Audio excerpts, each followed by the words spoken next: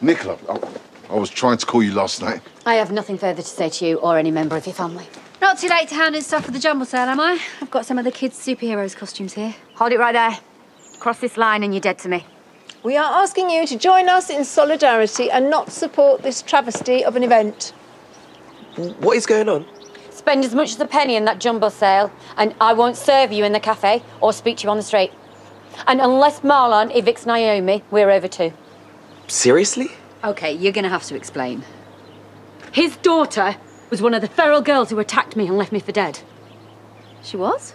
It's complicated. Look, Naomi was just at the scene at the time. And did nothing at all to stop it. Her father knows the truth, but he refuses to do the Christian thing and help a parishioner in need. He'd rather cross to the other side of the road on his donkey and look the other way. Actually, isn't that the Good Samaritan? So until someone's prepared to tell the police what she told the vicar yesterday, this jumble sale is sanctioned. Please don't blame him. Everything's my fault. I'm sorry. Sorry your BFF almost killed me? Or sorry you got caught? You're scum, just like the rest of your skanky mates. OK, Nicola, this needs to stop. What you're doing, you are bullying a young woman, publicly shaming her. You should be ashamed of yourself, actually. What did you just say? Come on, we've all been there. Done something in our past that we bitterly regret and we can't change. But she can change it. In a heartbeat if she wants. I'll even give her a lift to the police station. Well, just stay out of it. Leave us alone. I came to talk to my dad, not you. So that's a no then. You can't say I didn't give you the chance to put things right before I deployed the big guns. I've called the bishop. I've got an appointment to see her and I'll be telling her everything. You're trying to get me the sack? And you're my GP. You know what that attack did to my mental health, but you're siding with my attacker. How can I trust you now? You know it's not as simple as that. It is to me. When I get home, I'll be putting a call into the GMC so I can give them my full and frank opinion on why you're not fit to practice. Just so we're clear.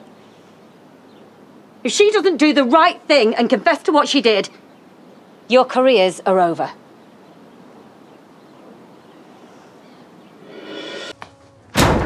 All you have to do is tell the truth. If you're confused about what that means, ask your dad, he's the expert. Not now. Look, I'll come with you to the police station. I'll support you. We'll do this together. Can you just leave it? Since your mates attacked my sister, she's been a shadow of her former self. She's lost her self-confidence, she has nightmares, flashbacks. What, and you think I don't? Oh, for heaven's sake, Naomi. Why are you on her side? She's lying through her teeth again. She's about as much intention of making amends as your psycho sister. That is inappropriate and unfair. I tell you what, I'm just going to come back in an hour or two.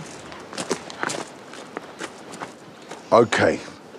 So feelings are obviously running high. And whose fault is that? I hear you, Nicola. We can all hear you. But if you just back off for a minute, maybe we could stand a chance of sorting this out. There's no harm in giving them some space. We've made our point.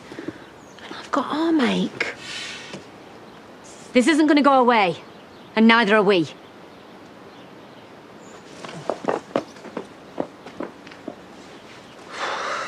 Do you think she's actually going to talk to the bishop? And the GMC. Of course she will. Have you any idea of the damage you've done? I never meant for any of this to happen. I didn't mean to lie to you. Yeah, well, talk is cheap. I've been struggling too. And I tried to tell you how I felt yesterday. And how I can't tell the truth because if I grasp on these girls, I'm dead. And you didn't want to hear it. You're blaming me? You said unless I do what you want me to do, I can't be in your life. I thought your God is about forgiveness. You've not even tried to forgive me.